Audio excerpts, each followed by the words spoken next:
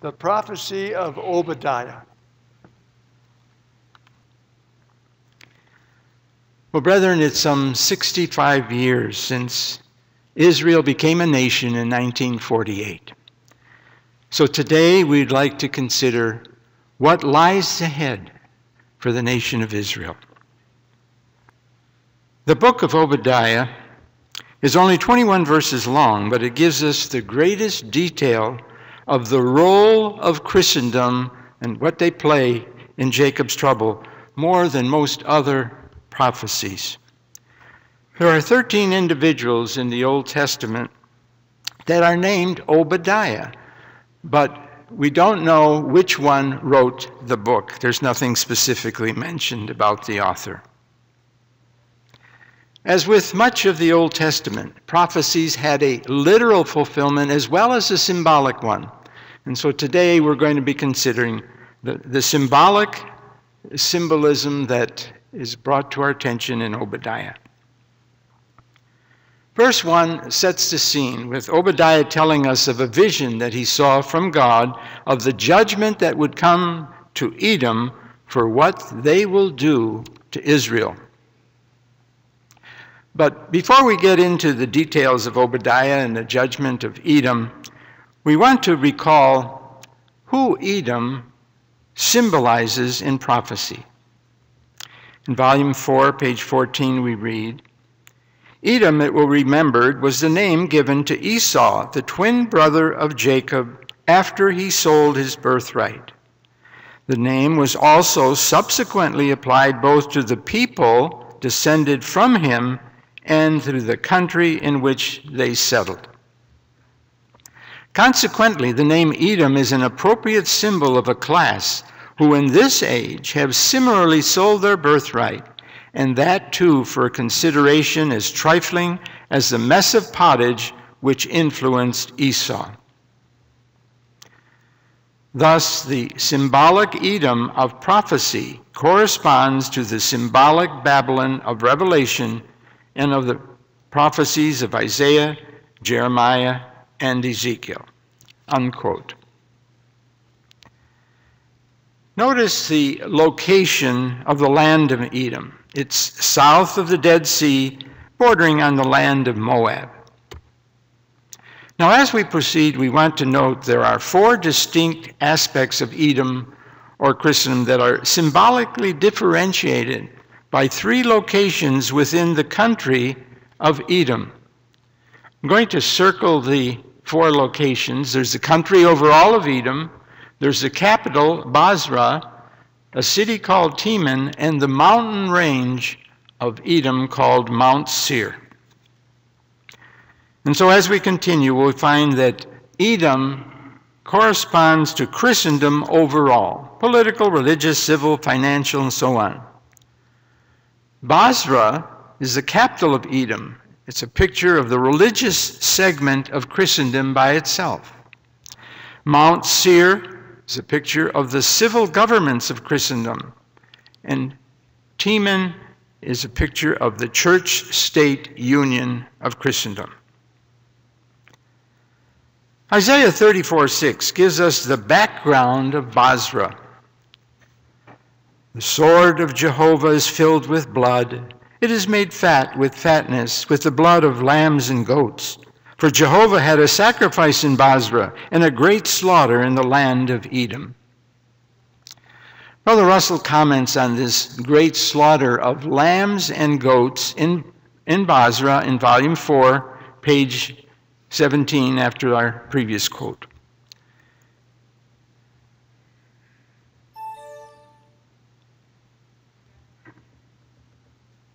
As all the land of Edom symbolizes all of Christendom, so its capital city Basra represented ecclesiasticism, the chief citadel of Christendom. The prophet represents the Lord as a victorious warrior who makes a great slaughter in Edom, and especially in Basra. The name Basra signifies sheepfold. Basra is even yet noted for its goats, and the slaughter of this day of vengeance is said to be of the lambs and goats. The goats would correspond to the tares, while the lambs would represent the tribulation saints. So this quote shows a distinction between Edom, which symbolizes all of Christendom, and Basra, its capital, which represents only the religious element, ecclesiasticism. This is where the tares will be burned, and from which the tribulation saints, or great company, will come out of when the false churches are crushed in the final winepress of trouble. So thus, the country of Edom pictures Christendom overall, Basra the capital, the religious element, and now we want to go on to see how Mount Seir symbolizes the civil governments of Christendom as separate from the church religious element. Recall that in prophecy, mountains represent governments. Thus, as we go on to consider Mount Seir in prophecy, we want to bear in mind it represents the civil government of Christendom as separate and distinct from Basra, which pictures the religious element by itself. In Joshua 24:4, we're told, Mount Seir was given to Esau. I gave unto Esau Mount Seir to possess it. To see how Mount Seir pictures the civil governments of Christendom, we first want to recall the union or confederacy that's formed prior to Armageddon that we have read and studied of often in Revelation 16, 13, and 14. I saw 3 unclean spirits like frogs come out of the mouth of the dragon, and out of the mouth of the beast, and out of the mouth of the false prophet. For they are the spirits of devils which go forth to gather the whole world to the battle of that great day of God Almighty. This church-state union, however, we know will not last. For in Revelation 18, we're told how plagues will come upon Babylon, and the religious element will fall or be destroyed first, prior to the civil government's fall. 18:8. Therefore shall her plagues, that is Babylon's plagues, come in one day, and she will be utterly burned with fire.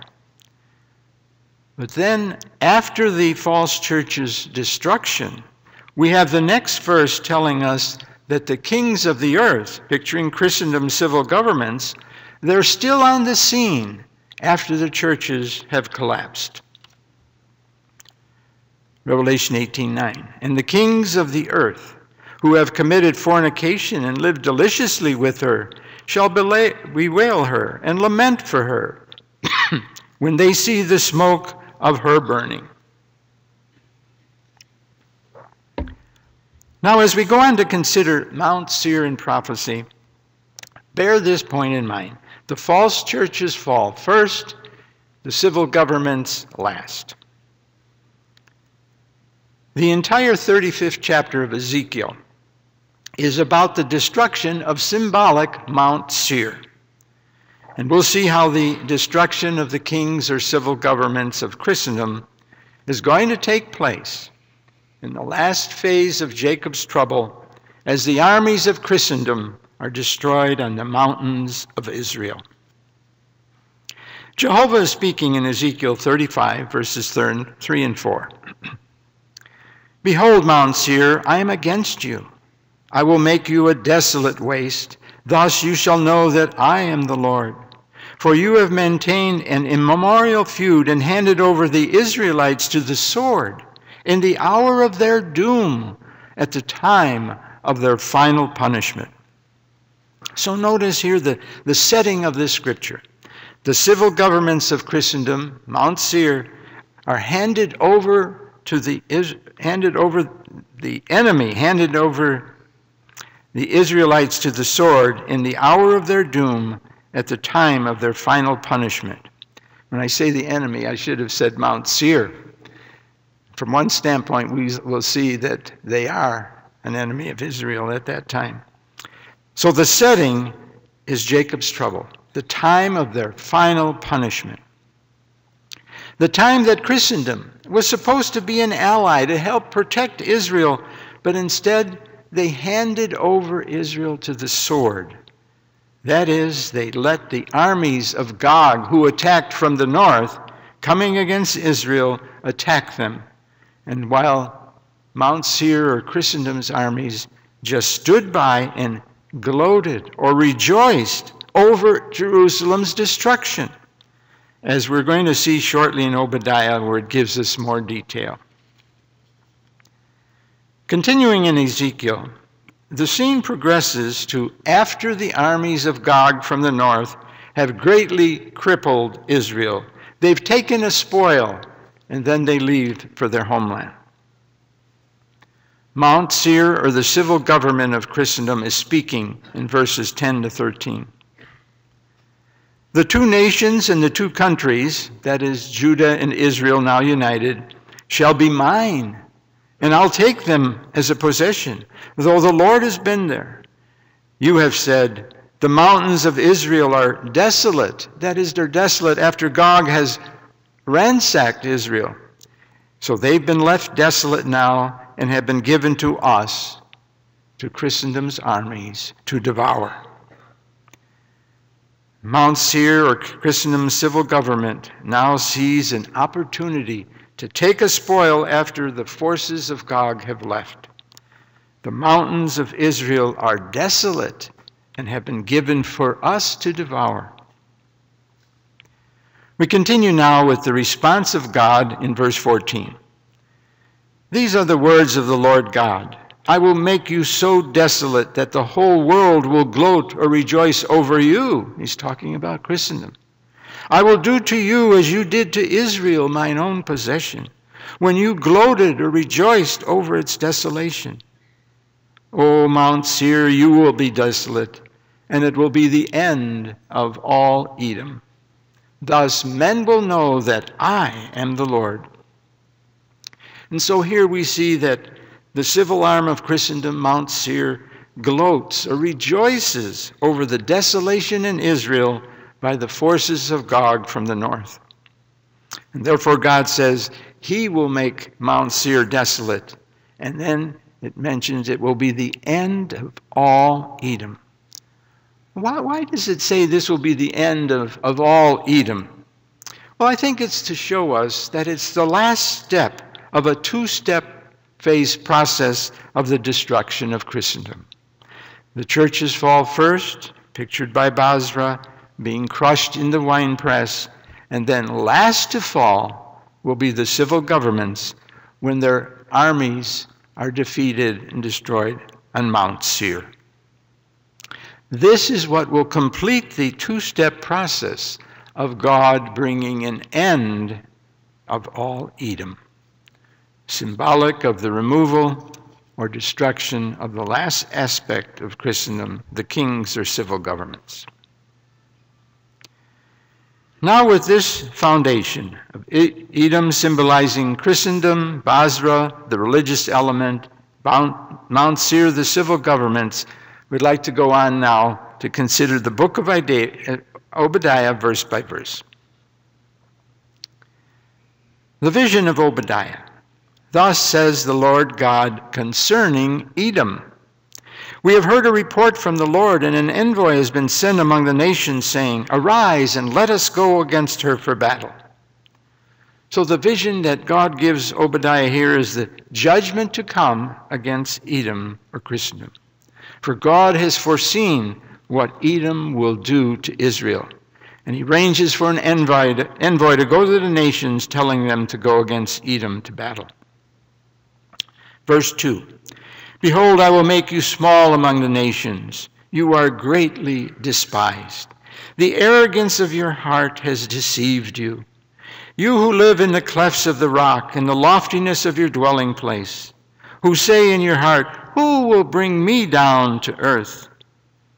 Though you build high like the Mount Eagle, though you set your nest among the stars, from there I will bring you down, declares the Lord. So throughout the ages, Christendom's union of church and state had a pompous rulership over the people with a great arrogance, saying in verse 3, Who will ever bring us down to earth? God responds, though you set your nest among the stars, they felt they were elevated, I will bring you down, declares the Lord Jehovah. Verses 5 and 6 go on to tell us how Edom will be so thoroughly decimated, there'll be nothing left of Satan's false kingdom. And then verse 7 indicates what will contribute to Edom's or Christendom's fall. It's the confederacy that she had previously entered into. All the men of thy confederacy, the men that were at peace with you, have deceived you and prevailed against you. They who eat your bread will set an ambush for you. The confederacy mentioned here that once lived in peace is the same confederacy we considered in Revelation of church and state. But Obadiah here tells us that this confederacy that previously lived in peace together will turn against one another, just as we read in Revelation 17, where you recall a harlot rode a beast which had 10 horns. And the 10 horns, we realize, pictured the civil governments of Europe, who were in union with the harlot, supporting her throughout the age. But just like in Obadiah, the confederacy reverses itself, as in Revelation 17:16. The 10 horns which thou sawest, and the beast, these shall hate the whore, and shall make her desolate and naked, and shall eat her flesh, and burn her with fire. The confederacy will come to an abrupt end. The civil governments who previously supported the harlot throughout the age, as well as the people who supported her, will come, we're told, to hate her and will help to bring about her destruction. Obadiah continues in showing that all the leaders of Christendom's churches and state and of this confederacy will be removed or cut down. In that day, declares the Lord, will I not destroy the wise men of Edom, men of understanding in the mountains of Esau? Your warriors, O Teman, will be terrified, and everyone in Esau's mountains will be cut down in the slaughter. So all the wise men or church state leaders of Christendom will be removed, including a new symbolic name given of Teman. Notice verse 9, your warriors, the armies, O Teman, will be terrified, and everyone in Esau's mountains will be cut down in the slaughter. The warriors of Teman on Esau's mountain that will be cut down is referring to the armies of Christendom's church and state union that will be cut down in Jacob's trouble on the mountains of Israel. Well, time doesn't allow to go on to explain why the name Teman is used to refer to the armies of Christendom, but it's going to be on the handout that you could read if you like. Obadiah now continues in verses 10 to 14 to give us the final reason why Edom or Christendom will be cut off forever. Now, as we read these next 5 verses, notice how they give us the most insight into the role of Christendom, of what Christendom will play in Jacob's trouble. For the violence done to your brother Jacob, that's Israel, shame shall cover you, and you shall be cut off forever. Now notice why. On the day that you stood aloof, on the day that strangers carried off his wealth and foreigners entered his gates and cast lots for Jerusalem, you were like one of them. But you should not have gloated over the day of your brother and the day of his misfortune. You should not have rejoiced over the people of Judah in the day of their ruin. You should not have boasted in the day of distress. So here we see Edom, Christendom, will be cast off forever. Why? Because as allies of their brother Jacob, picturing Israel, Edom or Christendom was supposed to help her, to protect her from her enemies. But what do they do instead?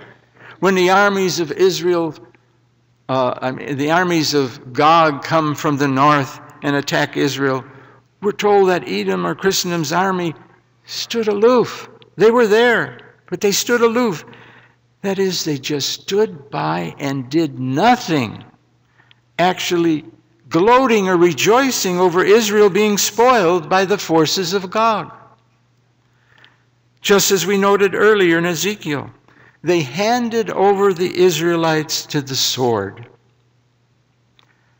Psalm 137:7 also tells us of Christendom's rooting or rejoicing over Gog's forces in tearing down Jerusalem.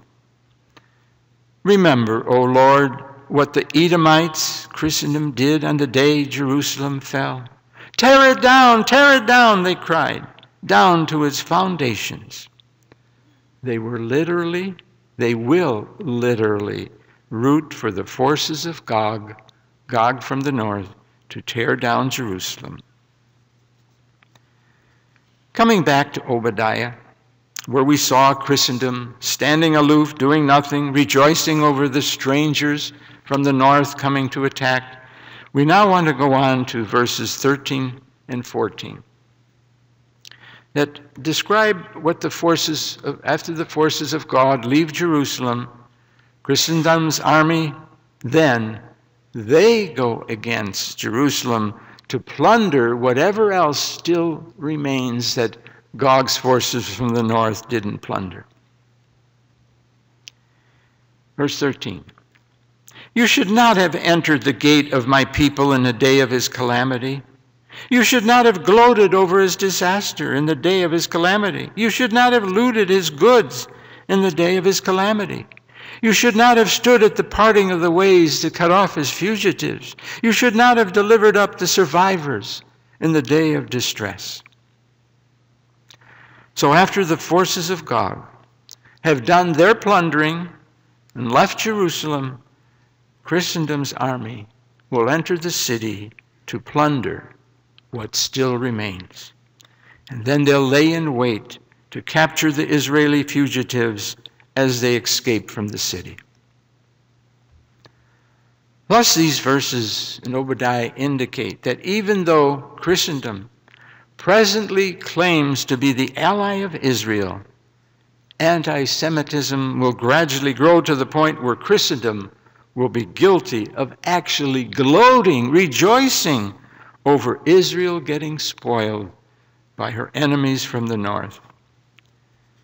And when Gog leaves with their spoil, Christendom's armies will follow after with their own spoiling of what yet remains in Israel at the end of Jacob's trouble. Anti-Semitism will have reached its climax when God speaks to Israel in Jeremiah 30:14. All your lovers have forgotten you. They do not seek you. For I have wounded you, that is Israel, with the wound of an enemy, with the punishment of a cruel one, because your iniquity is great and your sins are numerous. The next two verses of Obadiah give us God's response of what will follow. For near is the day of Jehovah upon all nations. Just as thou hast done, shall it be done to thee. Thy dealing shall come back upon thine own head. For as you have drunk, that is spoiled, on the holy mountains, all the nations shall drink continually. Yea, they shall drink and swallow down, and they shall be as though they had not been. Well, verse 15 kind of seems to be out of context here, because the previous verses of Obadiah is talking about the judgment against Edom and about how the armies from the north will come attack and Edom just stands by when doing nothing. And then it says this pronouncement of the day of Jehovah, which is going to be upon all the nations, just as they had done, so it will be done to them. But then in 16, it goes back to specifically mention those who had drunk or spoiled on the mountains of Israel. Well, since Obadiah is all about the judgment of Edom to come, we could see that it would certainly include all the nations of Christendom, as well as the forces of Gog that come from the north against Israel. They're all going to take spoils from the literal mountains of Israel and Jacob's trouble. But why in this context about the judgment of Christendom is the recompense of the day of the Lord upon all the nations brought up? We have two other scriptures that kind of tie in and can help give us an understanding that these scriptures also seem to refer to the fact that all nations will be involved with Israel somehow in Jacob's trouble. Joel 3:2. I will gather all nations and bring them down to the valley of Jehoshaphat, which means Jehovah has judged. There I will enter into judgment against them concerning my inheritance, my people Israel. For they scattered my people among the nations and divided up my land. Zechariah 14:2. I will gather all nations against Jerusalem to battle, and the city shall be taken, and the houses rifled, and half of the city shall go forth into captivity, and the residue of the people shall be cut off from the city. I don't know if you've ever wondered, but I've often wondered how all the nations of the world will come against tiny little Israel in Israel's final battle. Especially when Obadiah only refers to the Christian nations and the nations of Gog that come from the north. But then I noticed, in looking up the meaning of the word battle in Jacinius' Hebrew lexicon, as well as looking how this word, the same word for battle, is used in other scriptures, I saw that it could refer to other forms of contention than actual literal warfare and battle. It can refer to various things like we sometimes are fighting a cold, or as in the following example of fighting a war to prevent our death. Ecclesiastes 8:8. No one has the power to prevent the spirit of life from leaving. No one has control over the day of his own death. There's no way to avoid the war or battle against death. And then I thought, well, could it possibly be that all nations could refer to nations not necessarily in literal battle, but they're in contention with Israel, condemning Israel for their actions in some way? Could it be that the United Nations could be representative of all the nations in these scriptures? Thought came to mind, so I began looking on the internet to try to see if there's a tie-in in that way. And I was thrilled with what I found. At present, there are 195 recognized independent nations in the world. And I wondered how many of these nations are members of the United Nations. We found that at present there are 193 of the 195. They're member states in the United Nations. Virtually all the nations of the world are represented in the UN except two. Vatican City, with its Pope and 770 other people, they declined to be part of UN membership, and Taiwan, who was included in China.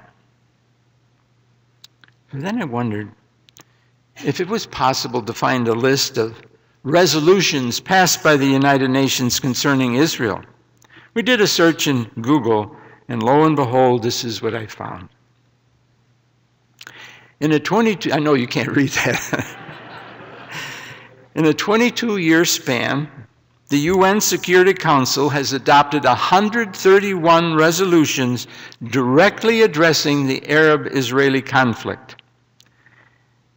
And on the internet, in Encyclopedia Wikipedia, it states, the UN Human Rights Council has adopted more resolutions condemning Israel than it has for all other states combined. And I thought, Perhaps that is the answer.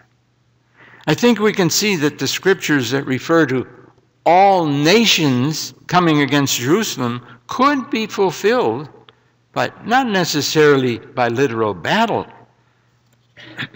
The nations of Christendom and those of Gog will have literal battles on the mountains of Jerusalem.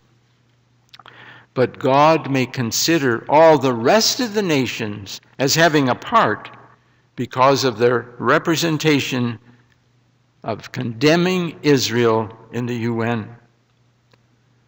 Though many condemnations of Israel has already taken place in the UN, I think it's merely the beginning. What will come to an overwhelming climax just before or at the time of Jacob's trouble. But in addition, for all the evil that these other nations have done throughout the ages, God brings into Obadiah, there will be a recompense upon all of them in this day of Jehovah. It will result in the removal of all the nations. As Obadiah says, it will be as though they had not been.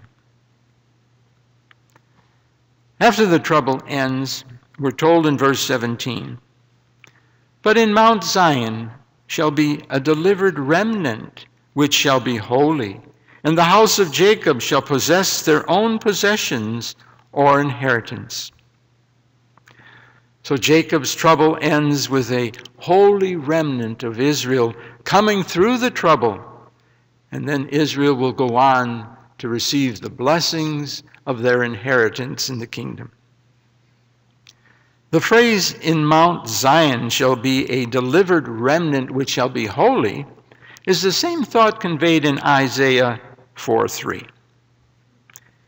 It will come about that he who is left in Zion and remains in Jerusalem, that is, remaining after Jacob's trouble, all who remain will be called holy, everyone which is recorded for life in Jerusalem. The next verse, 18, describes who God will use to bring about the final punishment upon Christendom. "Then the house of Jacob will be a fire, and the house of Joseph a flame. But the house of Esau will be as stubble, and they will set them on fire and consume them. So there will be no survivor of the house of Esau, for the Lord has spoken." Here the house of Jacob would represent natural Israel, and the house of Joseph would represent spiritual Israel, Jesus and the church. Because you recall, Joseph in many ways was typified our Lord.